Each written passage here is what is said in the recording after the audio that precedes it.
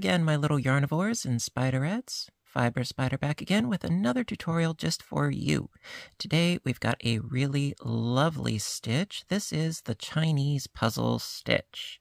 Very, very easy. It's got an awesome texture. It's not that much of a yarn eater, unlike some, and it's only a 2-row repeat.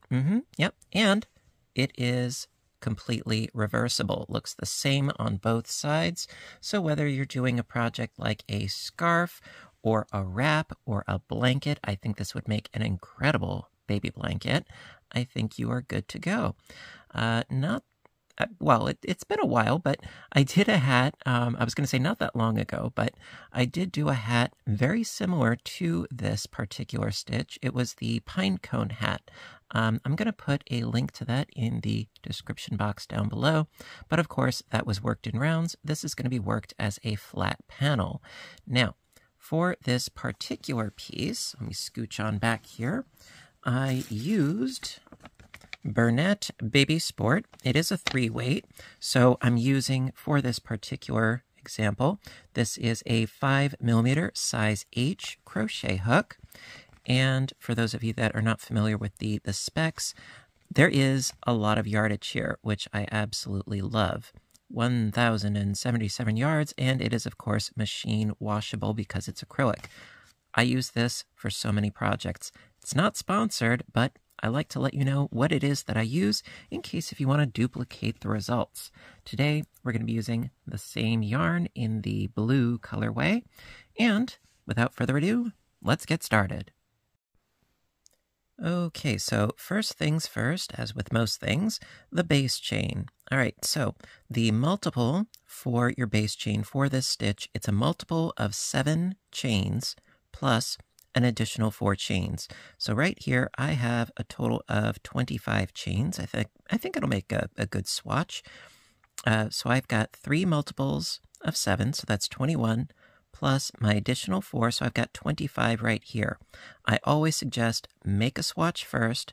That way you can get used to the stitch, used to the flow, see how it looks with the yarn and hook size that you're using, and from that you can determine how many multiples you would need for the finished width that you're going for. So make up your base chain, multiple of 7, plus an additional 4, and we'll get to it. Okay, row 1. Going to start off in the 4th chain from the hook, and into that 4th chain, 2 double crochet stitches.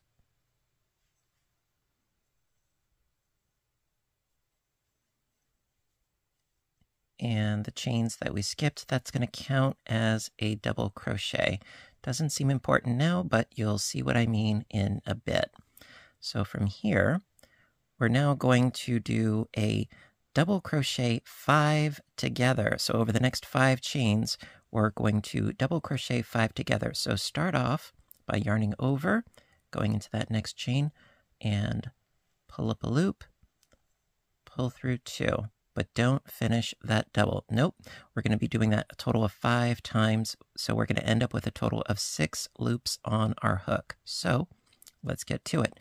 Yarn over, pull up a loop, pull through 2, yarn over, pull up a loop, pull through 2, yarn over, pull up a loop, pull through 2, and we only have 5. We need 1 more.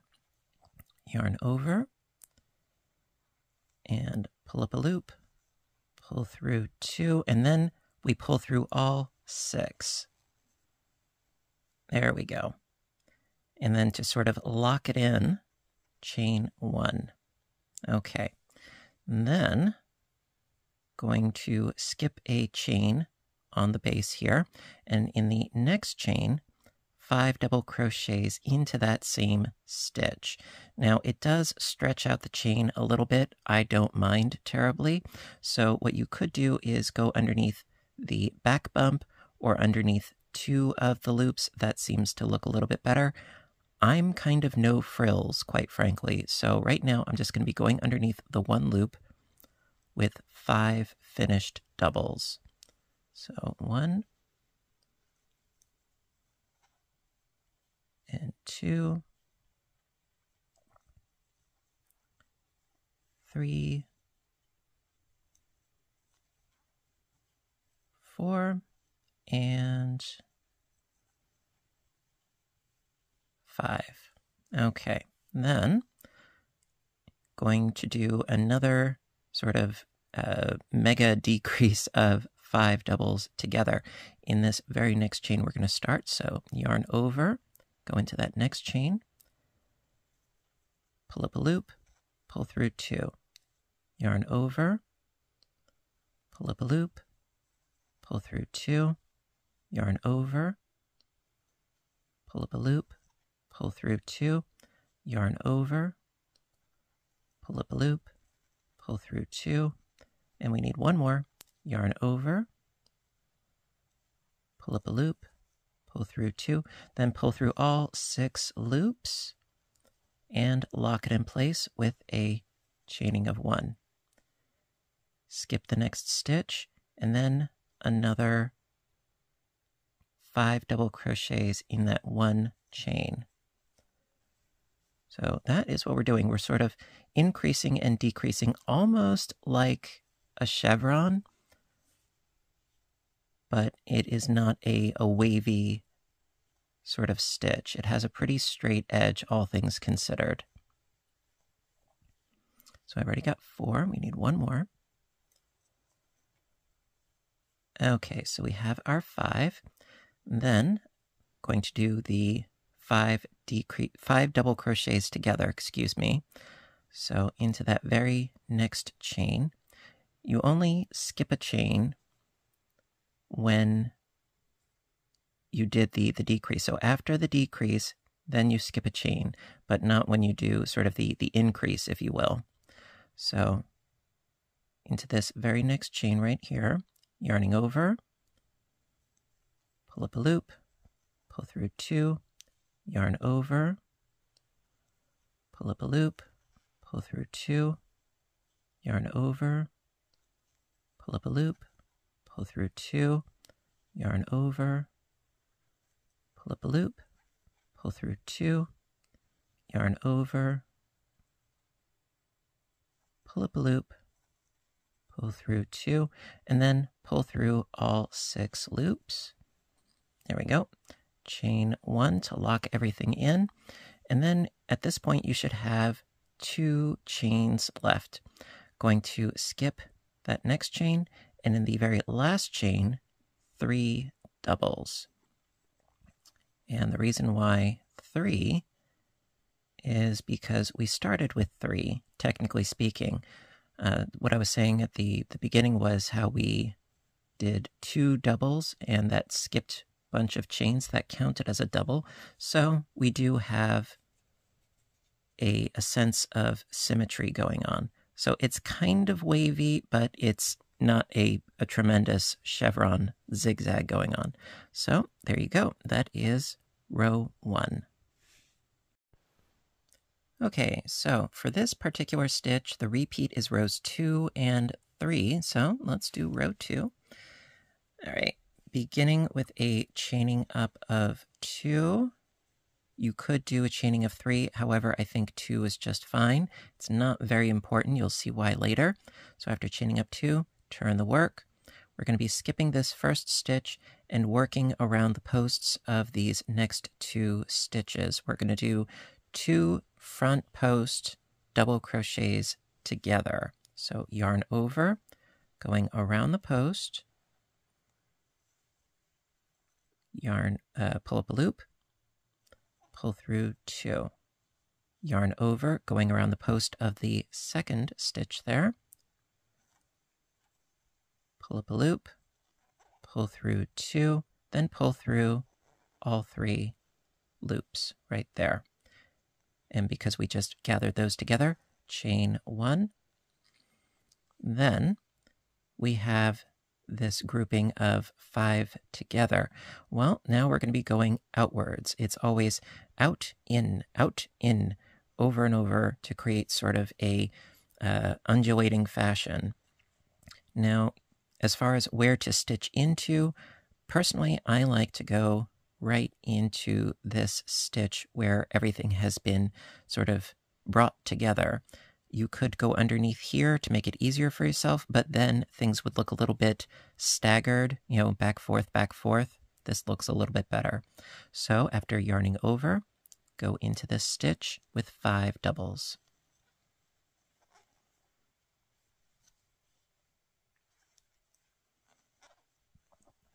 So that's 2,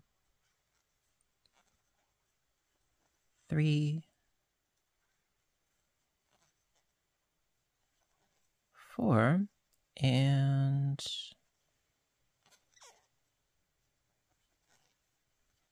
5. Okay. And then these 5 stitches right here, these 5 doubles, we are going to double crochet them together, but again with the front post. So yarn over, going around just the post, not into the top of the stitch, around the post,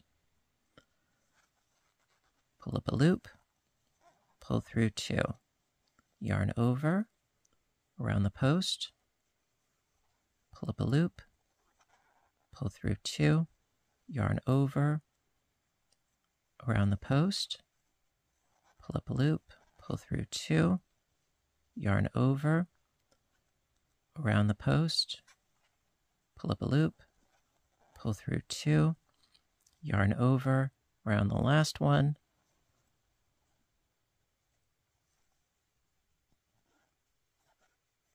pull up a loop, and pull through 2. Then pull through all 6 loops, bringing them together, and chain 1. Okay. Then, basically, we're repeating what we just did. We're going to do 5 doubles into this stitch right here.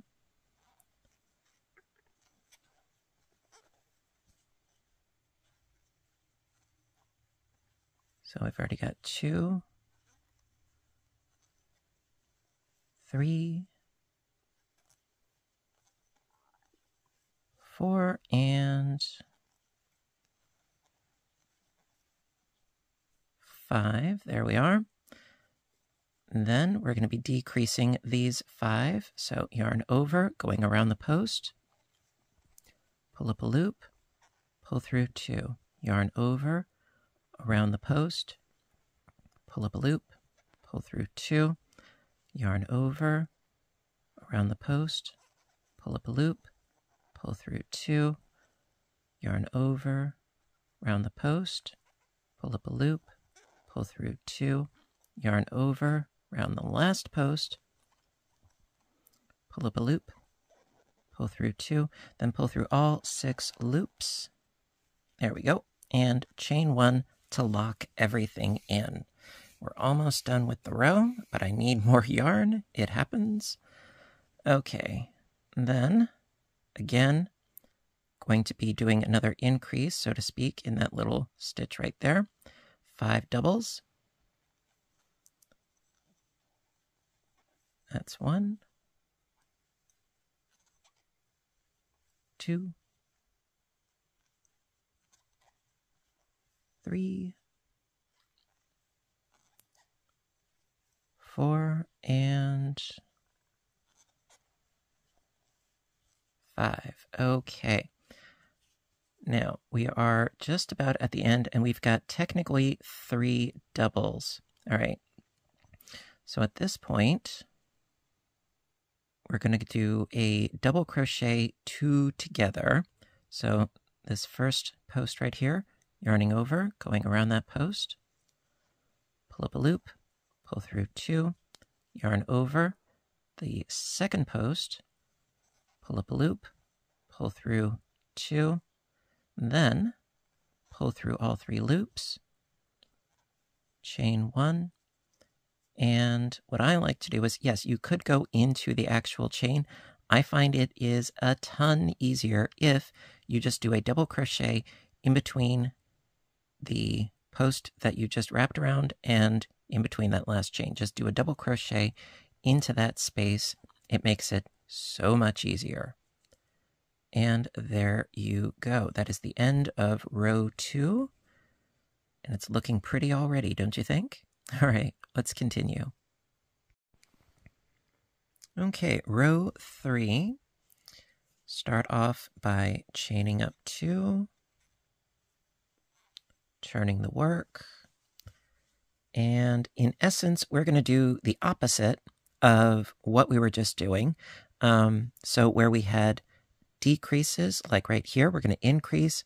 Where we had increases, we're going to do decreases so that we have an equilibrium.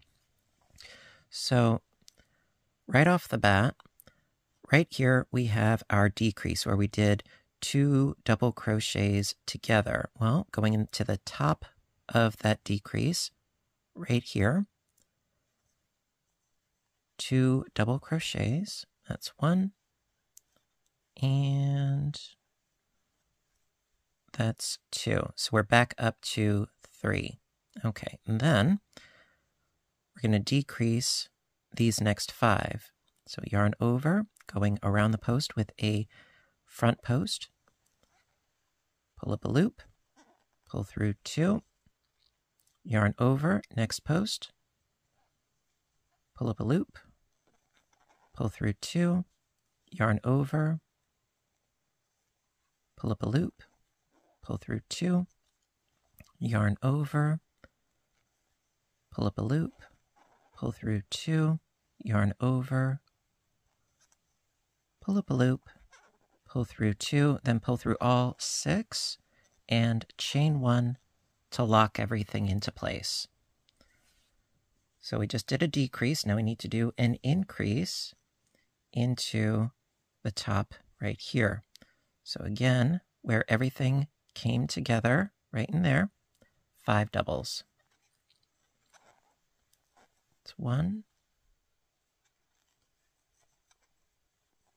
2, 3, 4, and 5 doubles. Okay, then going to decrease across these 5 doubles with yarning over, going around the post, pull up a loop, pull through 2, yarn over, next post, pull up a loop, pull through 2, thank you, yarn over, around the next post, pull up a loop, pull through 2, yarn over, around the next post, pull up a loop, pull through 2, yarn over, around the next post, pull up a loop, pull through 2, and then pull through all 6 loops and chain 1 to lock it into place. So we just did the decrease. Now we need to do the increase into the top of that decrease right there with 5 doubles. It's 1, 2, 3, 4, and 5. Then we get to do another decrease. So yarning over, going around the post, pull up a loop, pull through 2, yarn over, around the next post, pull up a loop, pull through 2, yarn over, next post, pull up a loop, pull through 2. And the nice thing about this is that since it's only a total of 6 loops, you really don't need a Tunisian crochet hook. No, you can totally get away with, something with a very big taper. So yarning over, around the post, pulling up a loop, pull through 2, yarn over around the last post, pull up a loop, pull through 2, then pull through all 6 loops, chain 1 to lock everything in, and then into the top of that decrease, right into here, 2 double crochets,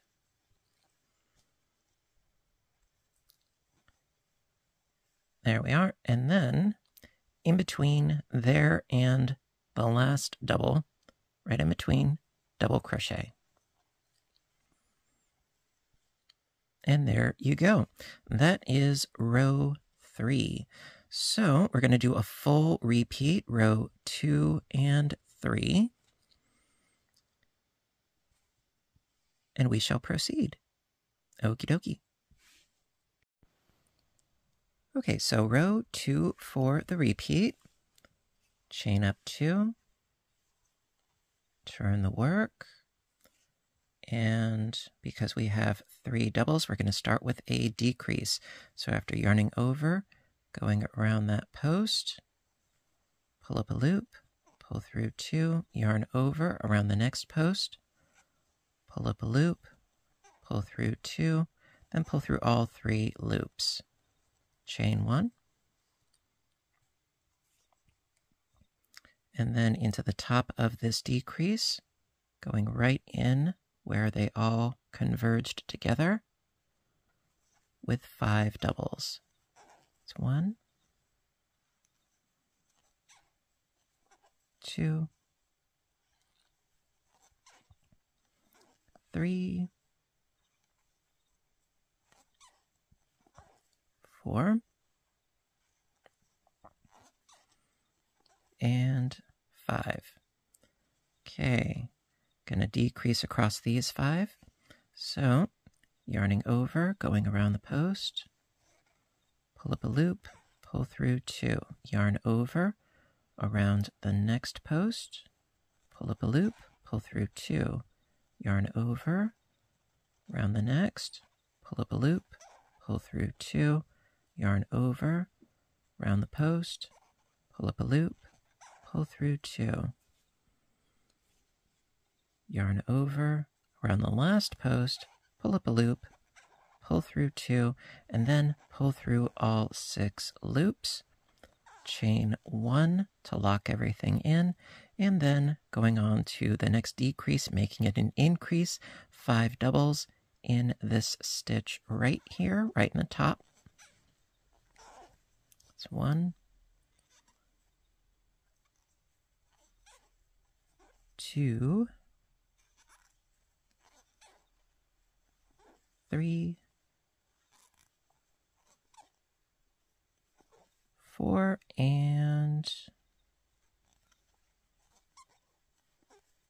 5. Okay, then decreasing across these 5, yarn over, around the post, pull up a loop, pull through 2, yarn over, second post, pull up a loop, pull through 2, yarn over, third post, pull up a loop, pull through 2, yarn over, fourth post, pull up a loop, pull through 2, yarn over, fifth post, pull up a loop, pull through 2, then pull through all 6, and chain 1 to lock everything down. 5 doubles into the top of this decrease. It's 1, 2, 3, 4, and 1 more. Makes 5. Then these 2 doubles, going to decrease them together, so yarning over, round the post, pull up a loop, pull through 2, yarn over, next post, pull up a loop, pull through 2, pull through all 3 loops, chain 1, and double crochet in between that last front post and your next double. I mean, yes, technically speaking, you could go into the second chain from the bottom, but honestly, this is a lot easier. Just a little secret between you and me. And I think that it looks gorgeous regardless. And there you go. So that is row 2 for the repeat. So you're really starting to see the texture involved, and it has some really cool dimensionality to it. Now, when I do another row, there will be an additional ridge just like this up here. So, oh, I love it. All right, let's do row 3, and there you go. Last, but certainly not least, row 3 for the repeat. Now, as far as which row you end your piece on, whether it's a row 2 or row 3, totally up to you. I think it's kind of arbitrary. I'm going to end it on a row 3. So start off by chaining up 2, turning your work. Now we have a decrease here, so we need an increase, right? So after yarning over, into the top of that decrease, 2 doubles.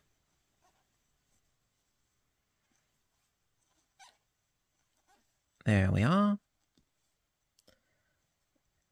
And then over these 5, going to decrease, so yarn over, around the post, pull up a loop, pull through 2, yarn over, next post, pull up a loop, pull through 2, yarn over, next post, pull up a loop, pull through 2, yarn over, next post, pull up a loop, pull through 2, yarn over, last post, pull up a loop, pull through 2, and then pull through all 6 loops.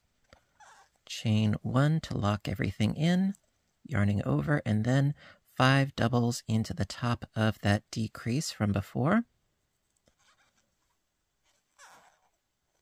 So we've got 1, 2,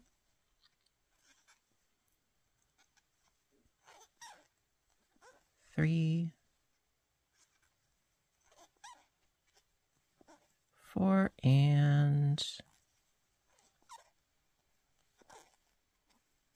5. Okay. Then over these 5, going to decrease. So yarning over, round the post, pull up a loop, pull through 2, yarn over, next post, pull up a loop, pull through 2, yarn over, next post, pull up a loop, pull through 2, yarn over, next post, pull up a loop, pull through 2, yarn over, next post, last post for that matter, pull up a loop, pull through 2, then pull through all 6 loops and chain 1 to lock it in. Yarn over in the top of the previous row's decrease, 5 doubles. It's 1, 2, 3, 4, and 5. Okay. Then across these 5 doubles, decrease. So yarn over, around the post, pull up a loop, pull through 2.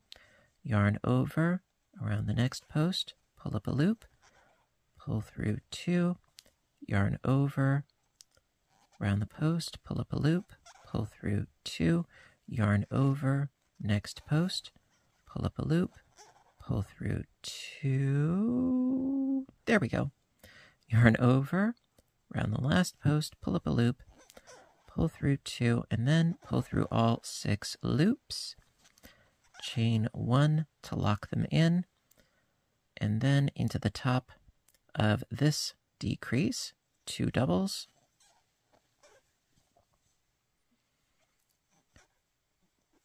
and last but not least, double crochet in between that last post and your last double crochet.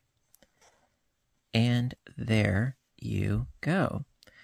A nice full repeat because, what can I say, I like to be thorough. The only thing I would suggest perhaps is make sure that you have the same number of ridge lines on one side as you do on the other. I've got 2 on this side and 2 on this side. Just for, I guess, maybe the sake of balance. It's not consequential, and I really don't think anybody's going to, notice, but I notice. So take that for what you will, and there you go, the Chinese puzzle stitch. Alrighty, my dears, so that's going to conclude today's tutorial on the Chinese puzzle stitch. I really hope that you liked it, and if you did, please give a little thumbs up button down below. You know that I appreciate your appreciation, always do. And in the comments section, let me know, what are you going to do with this stitch? Are we talking a scarf, a wrap, a blanket? What are you going to make? What sort of yarn? What sort of colors? Always interested in your feedback and also hearing about your creative journey. Yeah. So you know what to do until next time, right? I want all of you to stay inspired, stay caffeinated, stay stitching, and please stay safe.